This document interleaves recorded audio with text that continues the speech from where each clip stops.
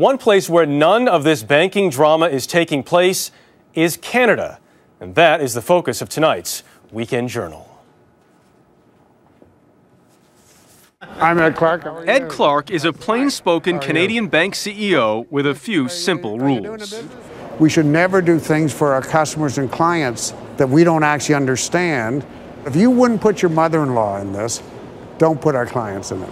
You may never have heard of Clark or Toronto Dominion Bank, but it's the 6th largest bank in North America, and in the middle of a global banking crisis, a profitable one at that.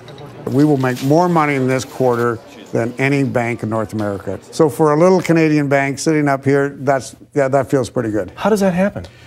Basically because we didn't do the things that blew other banks up. Neither did his Canadian colleagues. Last quarter, 2008, all Canada's major banks were profitable, making $2.5 billion.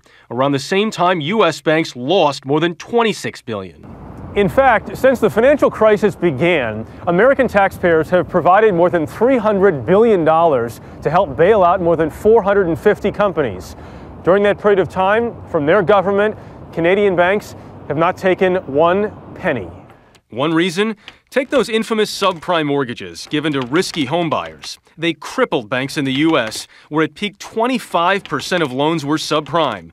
In Canada, only 3%. Our U.S. subsidiaries did not do any subprime lending. Nothing. Zero. Another villain in the financial crisis were those toxic mortgage-backed securities. So I'm going to give you an amortized 5-year. Risky loans that were chopped up and resold in countless different ways. Many banks gobbled up the now virtually worthless investments. But Ed Clark got out 4 years ago. As soon as you see that complexity, you say, how can I possibly think I actually can guess whether this will work or not? And as soon as I hear that, I say, get out of it. It didn't take long for me to discover that this is an entirely different culture. Sherry Cooper spent years at the Fed overseeing Wall Street before moving to Bay Street, the Canadian equivalent. The Canadian banks were up to their ankles in the toxic muck, whereas American banks were over their heads.